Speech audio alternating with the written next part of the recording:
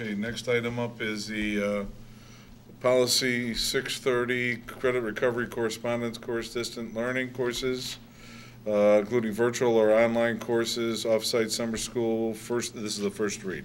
First read, just wanted to get this in your hands because I don't want to bring in my policy council just to sit and discuss one reading, so I sent them an email version and wanted to get this as a first read to you.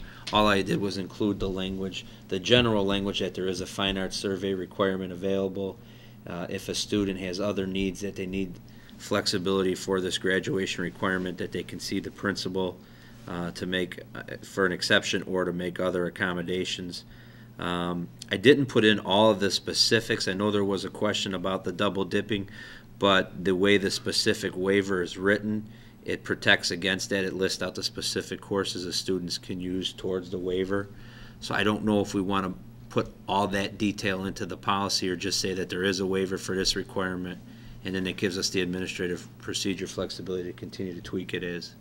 Well, you said music, not specific. Marching band is music, isn't it?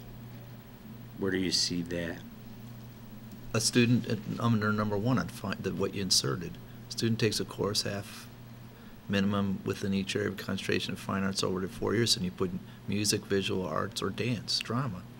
Right, but on the actual waiver, we list out the specific courses so that kids couldn't double dip.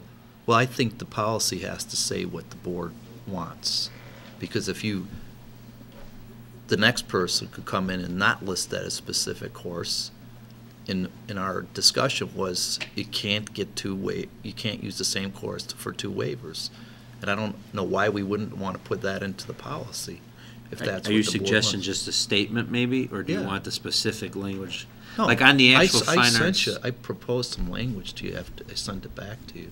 I got to check that. And the actual fine arts waiver that the kids will pick up when they go to pick their classes, we listed out like 40-something courses that qualify right now. Okay. I didn't think we needed to put that in there. No, absolutely not. So you just need a statement, or you want some language that would say... say you can't use the same course to waive out of PE and fine arts. I did, maybe I thought I sent it to you. And the other question I had is whether we wanted to parallel the other language in the waiver to what's provided for PE, assuming we actually follow it. For instance, the PE says that you have to get the principal's permission to waive out of PE. We weren't putting that in the fine arts, right? So kind of one way or the other, if they actually have to get Pam's permission to waive out of PE, and I don't know if that's what they do or not, but assuming that they do, shouldn't they have to get her permission to waive out of fine arts also?